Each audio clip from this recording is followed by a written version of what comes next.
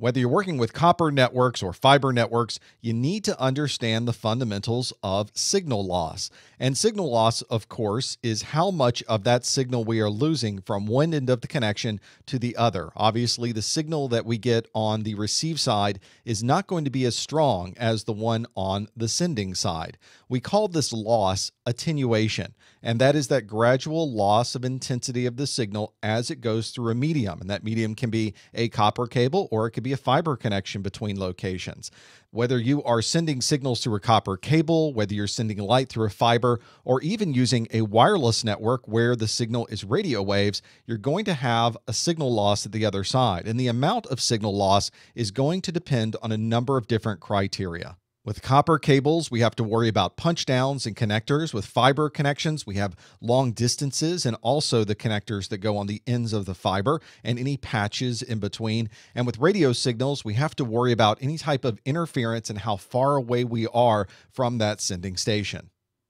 The fundamental measurement for a signal loss or signal strength is measured in bells. And what we've done in the industry is actually break that up into 10 pieces, decibels. So whenever you hear somebody talking about a dB or a decibel gain or a decibel loss, that's what it's referring to. Notice that we capitalize the B that's in the dB signal that we abbreviate. That's because it's named after Alexander Graham Bell, and so we have a capital B to designate that that's his name. We use a logarithmic scale whenever we're talking about signal loss. The decibels that we're going to use have a logarithmic scale, and we'll look at that in just a moment.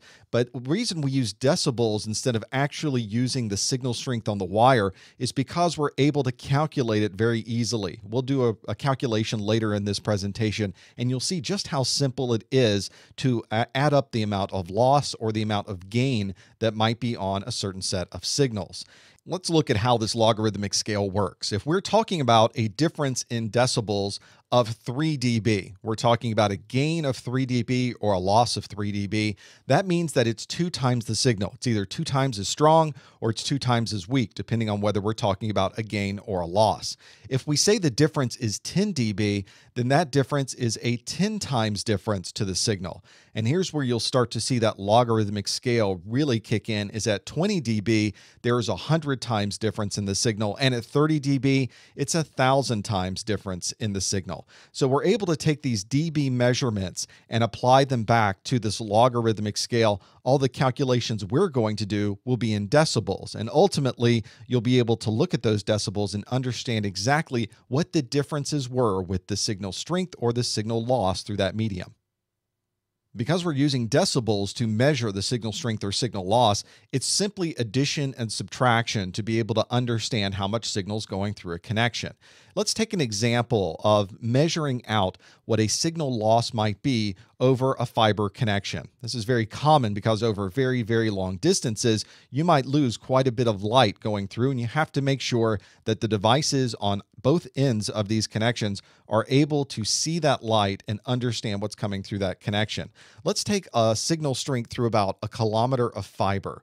Now, when you send traffic through a kilometer of fiber, you can look at the specifications for the type of fiber that you're using, if it's multi-mode fiber or single-mode fiber, and you'll be able to understand naturally through the fiber how much loss would we expect to see. And through multi-mode fiber for this kilometer, we understand for what we've looked up that we might have about 3.5 dBs of loss as this goes every kilometer. And since this connection is over a kilometer already, we know we're going to have 3.5 dBs of loss.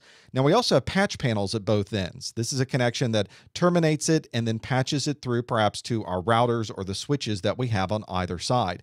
Each time you go through a patch, you're also losing signal. And so we've determined that the patch panel is going to have us lose half a decibel or 0.5 dB every time we have a patch. And we have patches on both ends. That means we have a total of a 1 dB loss there. So if we want to measure end to end through the patch panels, through the 1 kilometer, we add up the 3.5 decibels and the 1 decibel to get a total link loss of 4.5 decibels. And it's this simple addition and subtraction that makes it so easy to calculate and understand exactly what our signal losses might be through our network connections.